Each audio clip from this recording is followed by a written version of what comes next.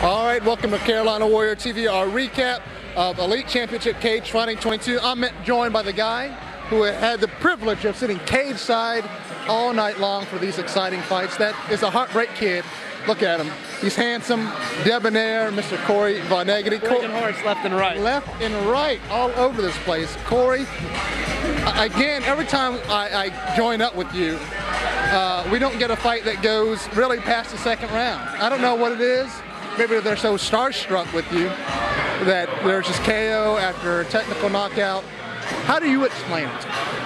How do I explain it? There's no way to explain it. I've commentated 18 fights now. 18 fights for you, my friend. Guess how many of them have gone to decision? One fight. And it started off with the Matt Grant versus Erica Hambley fight. Two guys, newer guys inside the cage, and again, there was a KO. Yeah, that's what started the fight off, the night off right. That first fight, folks, let me tell you, came out here, Hambley went after Grant early, put him on his ass, got right back up, threw one punch the entire fight, put him to sleep. Knockout of the night, no doubt. That was the first fight of the night. That got everybody on their feet, and from there, it just carried on throughout the night. The momentum was crazy. Chad Hoyle versus Tyler. Three, yes. I believe, yes. You're going to mess that one up. But again, another fight that ended, I believe, in the first round. First round. There was only two fights that went to the second round, and they both ended in submissions as well. An action-packed card here tonight on Elite Championship Cage Fighting 22, Chaz. Holloway's turn to the TKO on that one. Jeremy Holloway with a big TKO. I mean, I would almost call that a standing knockout. He was wearing that kid out. I don't know how he was staying on his feet, but he definitely came away with a strong victory here tonight. Hafiz Santos, out of Brazil, a native of Brazil, was a former wrestler at Central Michigan University, wrestled with a couple of friends I got up there. He won his debut fight tonight by submission, finding out a Renegade, so that's another new fighter they got coming out. One of many over there. Moving on to the Michael Osborne, Jeremy McKenzie fight. That's Aaron Osborne's older or younger brother? I think it's his older brother. There are three of them, if I'm correct, three Osbornes. There's Michael, Aaron, and I think Connor. Well, Michael looking familiar to Aaron, laying dudes out with his hands tonight, putting them to sleep. I don't know if that's a trait they have inside of them, but those Osbornes have some heavy hands, and there's I guess a misconception about what his record is. I don't want to get Mike in trouble, so I said he's 1-0-ish. 1-0-ish.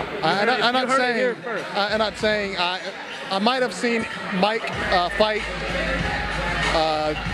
somewhere else. Maybe it was in the street I saw him fight. That's why I'm so confused. Still a fight. It's still a fight. Still a fight. Well, listen, on the card he's listed as 0-0, but tonight he became 1-0, folks. Moving on to Rafael Morel versus T. Lee. Yeah, that was my favorite fight. That was my favorite fight by far.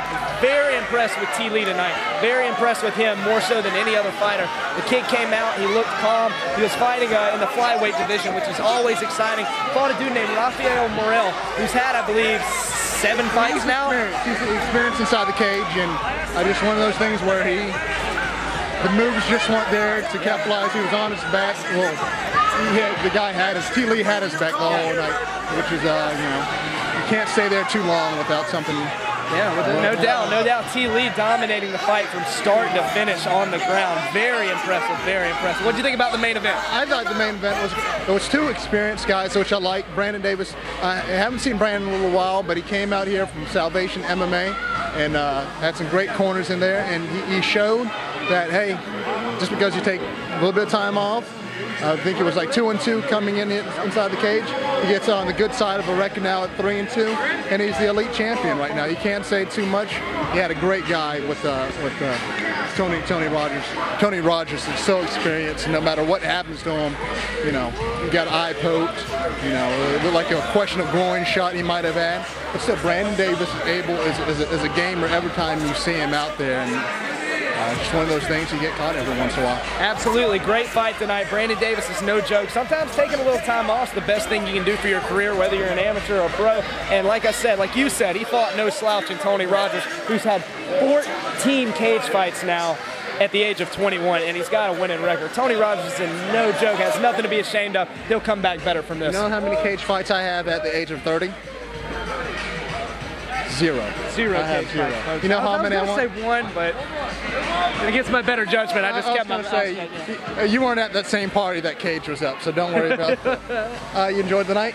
Of course, always. If I got a front row seat, I promise you, I'll always enjoy the night. And I think you might have a front row seat about 2 weeks ago if you want it.